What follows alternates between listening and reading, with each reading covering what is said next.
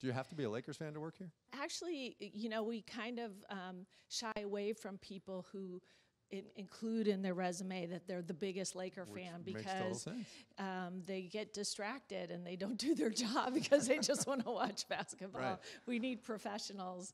It looks like a ride at Disneyland It to totally me. does, with a bunch of chairs and, So this is where they watch and break Game down films. the film. Yeah.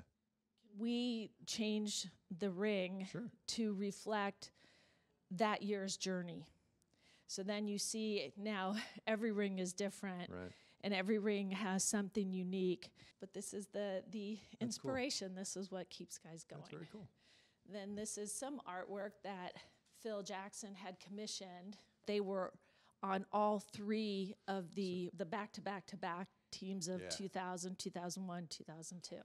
They're in all white because in every movie when they depict heaven... Are they dead? No, they're not dead, but when you think of heaven, everybody's always in white in film. So maybe that was Phil's version of heaven, like, was these 7 guys, exactly. right? Or 6 guys.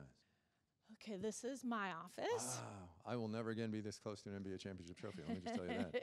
That's cool. When Dwight came up to my office for the first time, he went right over to the trophy and touched it. And he goes, "These are real." And I go, "Well, yeah, why wouldn't they be?"